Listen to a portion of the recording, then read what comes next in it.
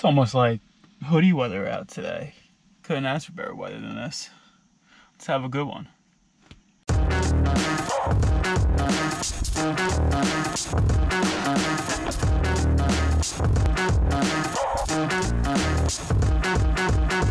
Yeah, quick thoughts on the week. Another I think 72, 73 mile week with that 6 mile run. Just got 6 miles in. Easy.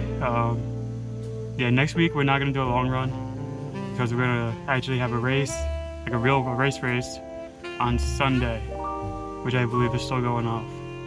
So that should be fun. I'm gonna probably the Tuesday after 10 days. So 10 days from yesterday, get a 12 mile in, try to go over 12 miles.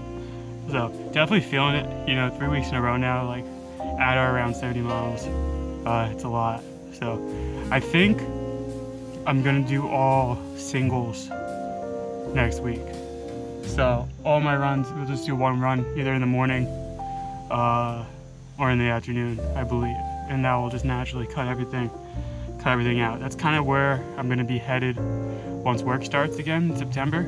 But what we'll look to do is just about like a 5 or 4 mile run. We'll try to do 6 and 7s, probably closer to 7. I just want to run for like an hour. So today or this week was kind of crazy because of how much quality there was. We had a big track session, and then we had a big 5K PR, and then we had an unbelievable long run. So that's kind of like a litany of things in a row.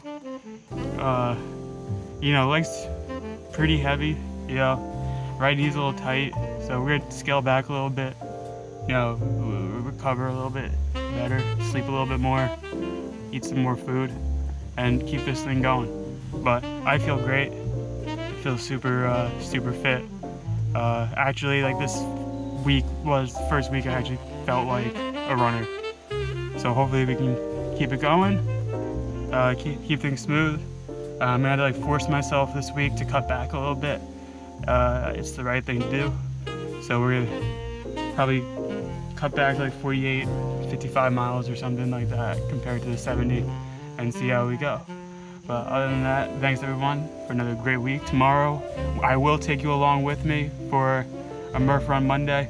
I think it's the last time Murph will be able to run this summer, at least the Murph run. He's going back to school. So be able to run with him. And we'll go over the plan for the week, which I'm still trying to figure out. So thanks everyone, thanks for your support. I'll catch you tomorrow. Sky's out, thighs out for sure today. I would run 80 miles a week not to show off my awesome quads and calves. Gotta look the part, right?